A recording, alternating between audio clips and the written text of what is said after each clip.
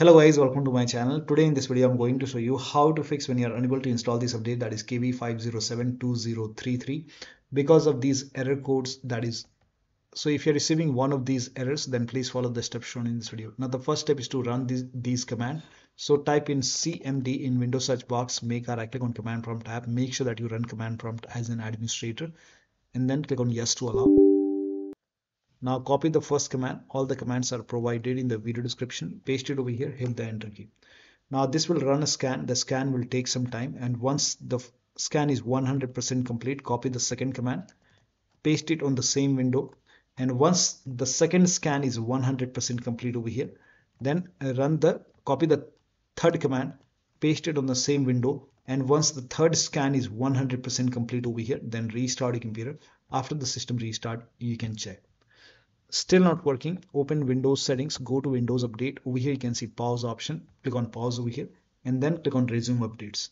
And once it is done, now try to install and then check. Still not working, type in services in Windows search box, click on services,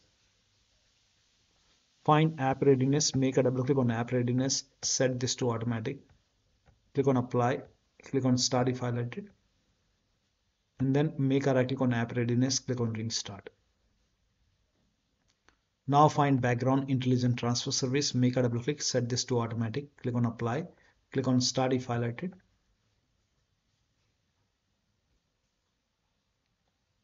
and then make a right click on app background intelligent, and then click on restart. Now once this is done, find Windows Update in the list. So scroll down, somewhere at the bottom you will find Windows Update, make a double click on Windows Update, set this to automatic, click on apply, click on start if highlighted, then click on OK, make a right click on Windows Update, click on restart, and then you can go back to Windows settings, Windows Update. If you see the retry option, hit retry and then check. Still not working. The next step is to use Microsoft Update Catalog. For this you can open this link in a browser.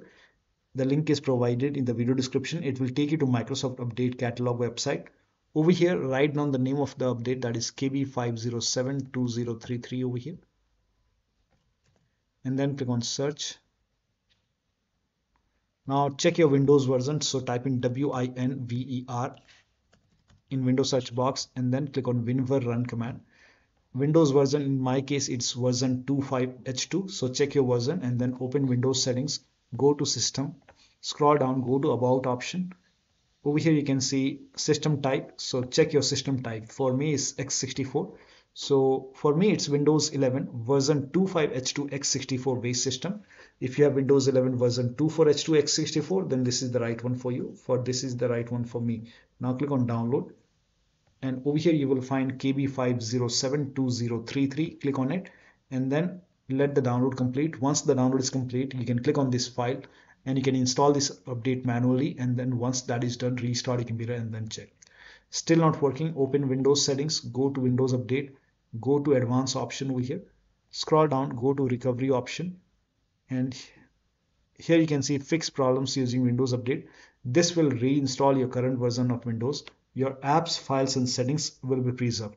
So click on reinstall now. This process will take some time, and once this is done, restart your computer and then check. Still not working. The last step is to use media creation tool.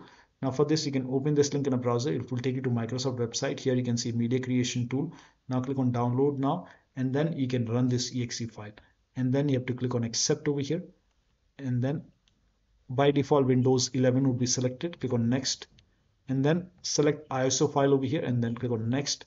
You can save it to desktop, click on save, let the download complete. This process will take some time. Once done, click on finish and let this close automatically. It will take few seconds or maybe a minute to close. Once done, go to desktop, make a double click on Windows ISO file, and then make a double click on setup file, run the setup file, click on yes to allow, click on next, click on accept, and here you can see ready to install. By default the option to keep personal files and app would be checked. When this is checked, you will not lose any data on the computer, so make sure this is checked and then hit install. After the installation, you can log into the computer and then try to update your Windows 11. So one of the steps shown in this video should help you to install this update successfully. So that'll be all. Thank you so much for your time, and please like this video and subscribe to my channel.